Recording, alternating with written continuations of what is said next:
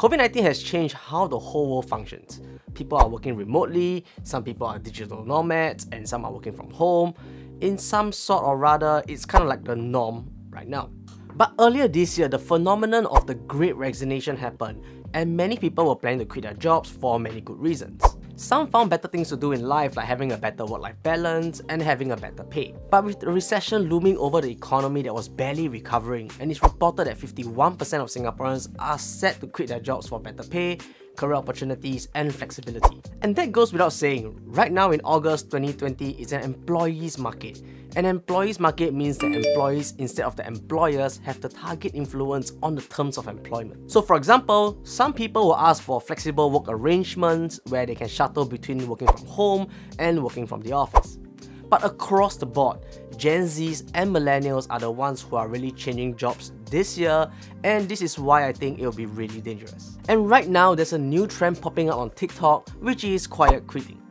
So some people call it the Great Resignation version 2 because many might be able to successfully change employment and hence use quiet quitting as a form of protest against the employer for a myriad of reasons. If you didn't know, quiet quitting is a phenomenon where employees are just doing the bare minimum at their job and not going above and beyond without additional compensation. So this can mean clocking in and out of work on the dot, not replying emails after work, and refusing to communicate with work colleagues or bosses after working hours and so on. Basically, you can say that it's a form of malicious compliance, and I feel that this trend can be somewhat pretty toxic if it continues.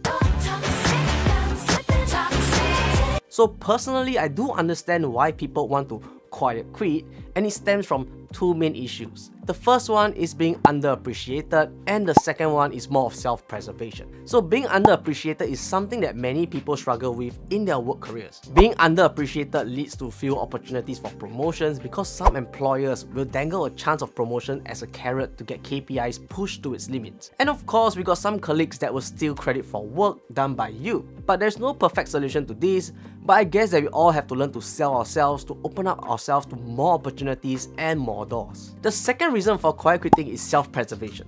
So this is much more common in the creative space because there are deadlines to be met and clients to appease.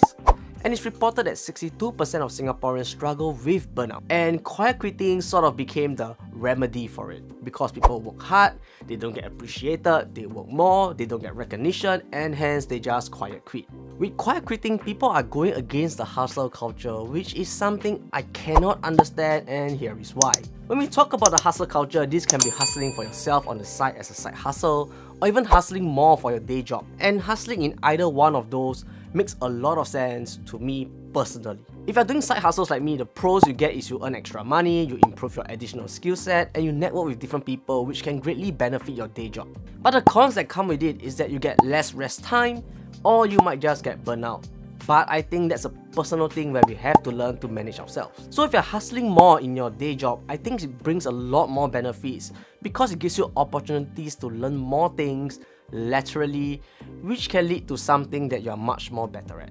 For example, if you're in a sales team, instead of just spending time calling clients and following up, you can cross-learn some marketing skills that can bring you even more inbound leads. So instead of depending on your marketing team to provide you leads, you can create your own marketing funnel to get more leads, which gives you more opportunities to close more deals. So this might be an unpopular opinion, but if you're thinking of quiet quitting, this might be something to reconsider in the current landscape because things are changing every single day and we got no idea what is coming in the next couple of months. So now we might be an employees market because the economy has just rebooted and there is shortage of workers and people are overworked. But think back to the times of COVID when people were let go or retrenched, and with the current inflation and the looming recession, if we do enter a recession, which I think is highly possible because the cost of debt is really high right now. And with higher cost of debt, the cost of running a business also increases, which lead to an increase in prices, and when businesses cannot make a profit, they start winding down or they start folding, which means people will lose their jobs. So think of it this way, if you're quiet quitting your job right now,